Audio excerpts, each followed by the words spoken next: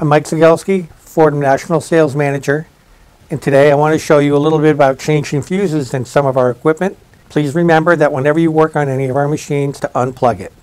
The fuse is located on the inside of the 1070 control box. To access it, you want to unplug it first before you do any maintenance work. And you flip it upside down, taking a Phillips screwdriver.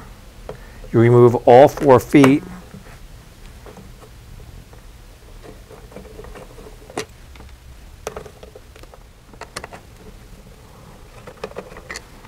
Remove the bottom cover once the screws are off. See the bottom of the circuit board. Turn it on its side and then jiggle it loose. When you can grab a piece, lift it out, and here it is, right here.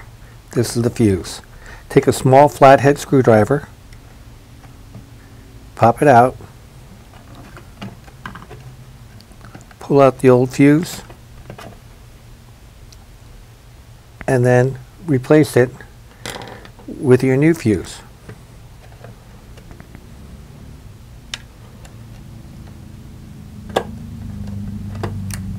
Press it in, there you go. Drop it in, make sure that nothing's pinched.